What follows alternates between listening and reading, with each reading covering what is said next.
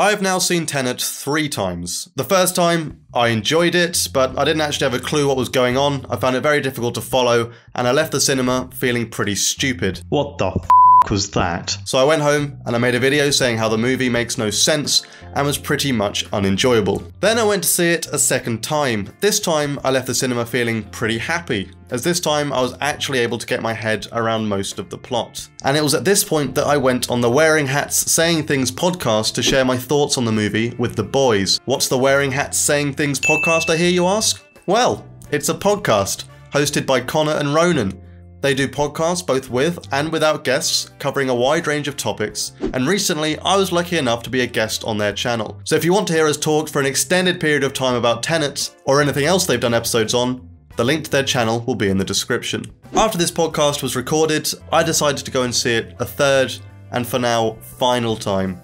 And I left the cinema feeling unenthusiastic. So I decided to scrap my original video and make this one.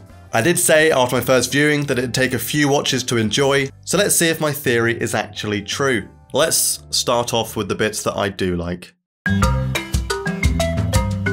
We've got some lovely casting. John David Washington kills it as this movie's protagonist, the protagonist, and all-round legend Robert Pattinson slays the part of Neil. And those two together on screen create some fantastic scenes, and it's a pairing I really enjoy watching on screen. If you can get past the blinding cliche of a Russian supervillain complete with a thick accent who says lines like, "If I can't have her, nobody can," then Kenneth Branagh is pretty enjoyable to watch. It's taken me a while to warm to him as such an evil character, and I thought from the trailers that we were going to have a Jennifer Lawrence-style Russian accent. Americans always think the rest of us are so interested in you, don't you? But he is mostly enjoyable to watch, even though I'm not very sure he'll be a very memorable villain. Also, Elizabeth Debicki, a great actress, and she did very well portraying Kat in this movie. Well, as well as she could do with what she was given. I think out of all the characters, Kat is one that I have the problem with the most, but I'm still trying to list positive things, so I'll get back to that a little bit later on. Other than the cast and performances, we have some amazing choreography. Actors had to learn to walk backwards for scenes where some people were going forwards in time and some were travelling backwards. Overall, it was technically a very impressive movie. Also, I should mention the score. Nolan's go-to music man, Hans Zimmer, was busy working on some little indie film called Dune. So Ludwig Göransson had to step up to the plate for Tenet. And I think he's done a great job. He's made a really memorable score, even if it did drown out the dialogue because of the questionable sound mix in the movie. All of these things are great, and they make up for some absolutely fantastic scenes. But that's where my problems begin. It's not very coherent. It's just a bunch of cool scenes tangled together in a really uncomfortably quick-paced movie. The pacing between these scenes is just too fast. For some reason, it feels like not much happened throughout the entire film, even though the movie is 2.5 hours long. It feels sort of stripped down and bare, and I think that might just be because it's too fast. Nolan has made the point of filming all across the world in the footsteps of the Bond movies, but characters jump from place to place with so little breathing room that even on my third watch, I struggle to keep up in parts. And you don't get any time to take in the amazing countries that they shot the movie in. Within these fast-paced scenes, we have Nolan's classic walking down streets explaining things to the audience, this time with Neil describing how they'll break into the art gallery in the airport. Now, this plane that they crash in order to set off a fire alarm is an example of something the movie does a lot, which is prioritise spectacle over story. I find it very difficult to believe that a big plane crash was needed to lock down that art room from the inside. I think a small bin fire in the corridor would have done the job just fine. And the plane isn't the only example of unnecessary spectacle. I'm also still asking myself, why did protagonist need to fight himself at the airport? When I first watched that scene, I thought it was great. You get really carried away when you realise he's actually suddenly fighting himself.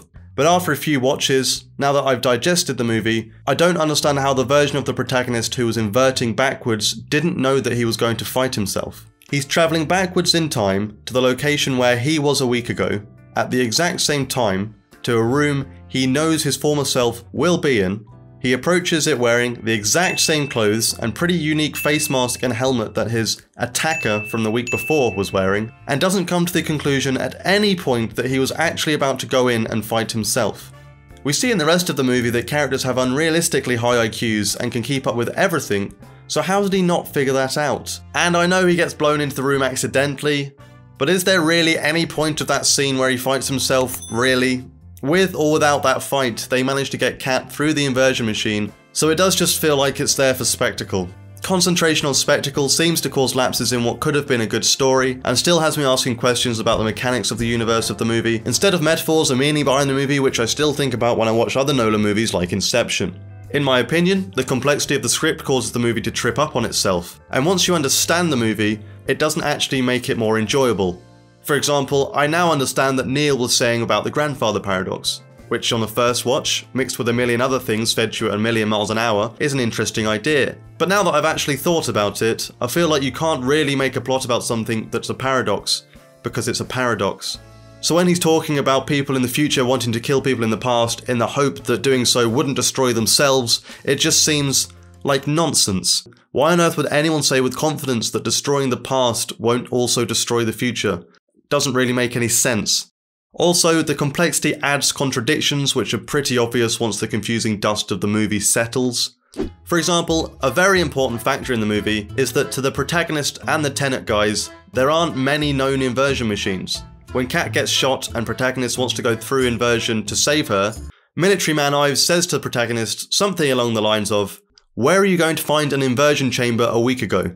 We only just secured this one." Which clearly suggests that to those guys, there is a real lack in quantity of inversion chambers. But at the end of the movie, when they need lots of people going backwards in time for a big exciting battle, they just have a bunch of these inversion machines. On a ship. So where do these all suddenly come from? Ives' bumhole? You can probably break it down and say, ah, well, people in the future sent them. But then it just creates more questions, and using "the future people did it" excuse is just lazy. Speaking of bumholes, what happens if you do a poo before inversion and you forget? Does it just come back and undigest? Does it come out again as food? These are some serious questions that the movie just doesn't answer. Right, we're going to have a little break now, as it's time for the Movie Surgeon Awards. Now, there is only one award. It's going to be a very short ceremony, but it's a prestigious award nonetheless. I am of course referring to the most useless and irritating female character in a Christopher Nolan movie. And the nominees are Kat from Tenet, Rachel from The Dark Knight, Dr. Brand, Interstellar, Sarah from The Prestige, Dead Wife Mal from Inception, the girl murdered before insomnia even starts, and Leonard's murdered wife in Memento. Drumroll please. And the award goes to... And there's no surprise here, it's Kat from Tenet. Congratulations, Kat, you've surpassed Mal from Inception, who's won this award for the last 10 years. It really takes an awful lot to beat a woman whose character is nothing but a whiny irritant who plagues her husband's life even after her death. Congratulations, Kat, you are literally written like a damsel in distress from a movie in the 1930s. Do you have anything to say for yourself? Yes, thank you. What an honour! It has always been my dream to be a character who literally does nothing but whinge and whine and receives both verbal and physical abuse from her cliché Russian husband. Nothing beats being a character who is spineless and pathetic, spends most of her time being scared or recovering from a gunshot wound, but also manages to complain about her son, a small boy whose face the audience literally never sees, continuously, irritatingly, and unnecessarily, to the point where the audience just wants to die. Kat's awful storyline is woven into the movie and is impossible to ignore. By the end of the movie, her character was extremely grating. At no point in the movie do I care at all about her son, but she constantly brings him up as if the audience knows anything about him and has any reason whatsoever to care about him. Her only motivation throughout the entire movie is being an abused mother, which is just boring, and I'm paraphrasing here, but at one point Neil says, "The weapon will destroy everything on Earth that has ever existed in 1 second," and she says, "That includes my son." Yes, it does. That includes everyone's sons. Just shut up. Soon after, Neil puts her to sleep with a sedative, at which point the audience breathed a sigh of relief. It just confuses me because Nolan's wife produces all of his movies. Does she not say anything at any stage? Like during the script writing stage or anything like, hey, these characters are crap. The end of the movie has been a big talking point amongst viewers. For me, the entire ending sequence was just a bit of a mess. First of all, again, we have a contradiction. Beardo, who's in charge of Red Team, says something along the lines of, "We'll have the benefit of their experience," whilst referring to the Blue Team, as the Blue Team started some time ahead but moved backwards in time. So the end of Blue Team's mission was at the beginning of Red Team's. Therefore, they would know what was going on in the battle, and they'd be able to relay information to the Red Team, so that Red Team could go into battle with knowledge of any potential obstacles. But that just seems to go out of the window from the moment he stops speaking about it, as they don't actually seem to speak to Blue Team or gather any sort of information from them that would help, such as maybe, I don't know, that there's a tripwire in the access point 2 guys from Red Team will be going down to complete the mission that they're all there for. Yes, Neil, who's from Blue Team, sees the tripwire and sees it go off and saves them at the last minute. But surely if he had just stuck to the brief and got to the end of the battle and actually given the Red Team the information that they needed, they could have just sorted that whole situation. Also, there is this huge battle. The Tenet guys literally have 2 armies, one going forwards in time and one going backwards in time, but there only seems to be about 5 Russian guys just dotted around in a couple of buildings, and there's literally hundreds of Tenet guys. And even on the third watch, the amount of people going forward and backwards and blowing up different things is just way too hard to follow. Instead of learning from the Blue Team, everyone just piles in on a big old shootout, and I can't really tell who's doing what. Everyone is in matching uniforms apart from a little coloured armband on their arm, which are very hard to see. Then we get to the final bit where Beardo, protagonist, and baldy Russian guy, and what's implied to be a future Neil, are all fighting over the algorithm underneath before the bomb goes off. But there's like 3 guys in identical suits and masks in a dark chamber with one moving backwards in time. If you can keep up with that, then well done. At the conclusion of the battle, we find out that it was in fact the future version of protagonist who was hiring everybody and was in charge of the whole mission the entire time. I feel like this was supposed to be a big reveal, but I just thought, right, okay.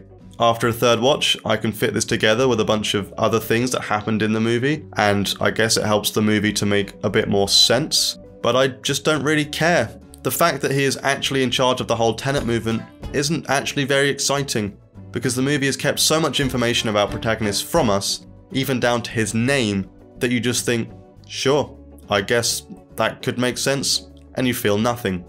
I said after my first viewing that if you strip off the inversion stuff, the plot to this movie is just 2 guys trying to catch a bad guy and succeeding pretty easily. Now, after a third time watching, I stand by that. I can understand the film a lot better, which is nice because I feel less dumb. But what you actually realise is that what Nolan has done is he's managed to take a cool idea and a basic plot and write it and paste it in a way that's extremely difficult to understand and follow for absolutely no reason. After a third viewing, I'd still say I enjoy my experience watching this movie, but there isn't really much in it that makes it worth at least 3 viewings to understand. And once you do understand it, you realise that there isn't actually much to it. The channel New Rockstars did a great video breaking down the plot, which actually helped me to understand the movie a lot better. You should watch that, go and tell them I sent you. But should I have to watch a 15-minute YouTube video breaking down a movie and see it at least 3 times in order to enjoy it? Is a movie that takes weeks to digest and pick apart automatically bad? I'm not sure. I'd just say that now I think overall the movie was way too complex for its own good and sort of shot itself in the foot, but there are still some parts of it that really can be enjoyed. What are your thoughts? What do you think? Let me know in the comments. Also, if you haven't already, make sure to subscribe and turn on the notification bell so you can see more juicy videos like this. Thanks for watching. See ya. Bye.